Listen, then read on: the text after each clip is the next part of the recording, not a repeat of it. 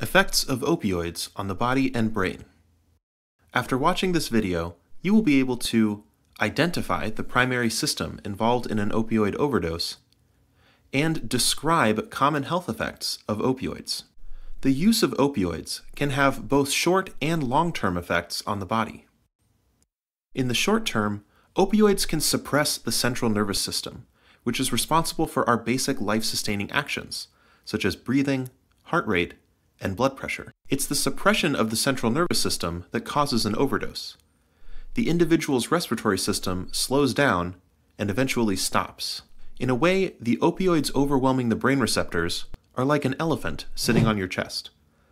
Until the elephant is removed, or in the case of an overdose, until the opioids are knocked off the receptors, the person's respiratory drive is restricted. In addition to the very serious and potentially fatal impact on the central nervous system, opioids also cause memory impairment, constipation, and confusion. Opioids can also have long-term effects on the body. In the brain, neuronal pathways involved in pleasure, pain tolerance, problem-solving, and emotion regulation can be permanently altered or even experience cell death. The heart can be permanently damaged through heart disease, thinning of the lining of the heart, and irregular heartbeat.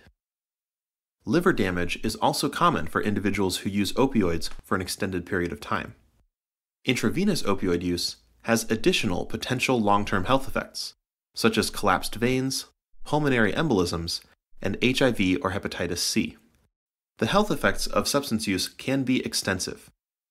However, the severity and length of these health effects can be limited through eliminating use or following harm reduction strategies.